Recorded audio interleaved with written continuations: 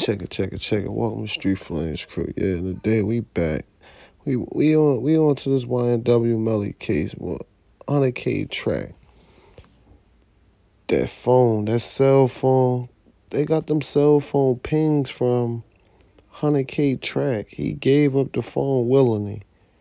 They also said that in the courtroom, so that means you also gave up statements and all that. And I heard you was facing deportation.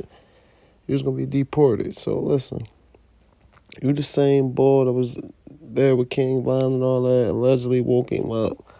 Listen, I'm not trying to tamper with witnesses. I'm not trying to intimidate witnesses or nothing. But listen, 100K track. You gotta admit it. You gotta stop playing around and dancing around King AK questions and stuff and admit it. You know what you did. You gave that phone up. You gave that phone up because you was scared. That, you was threatened or whatever was going on.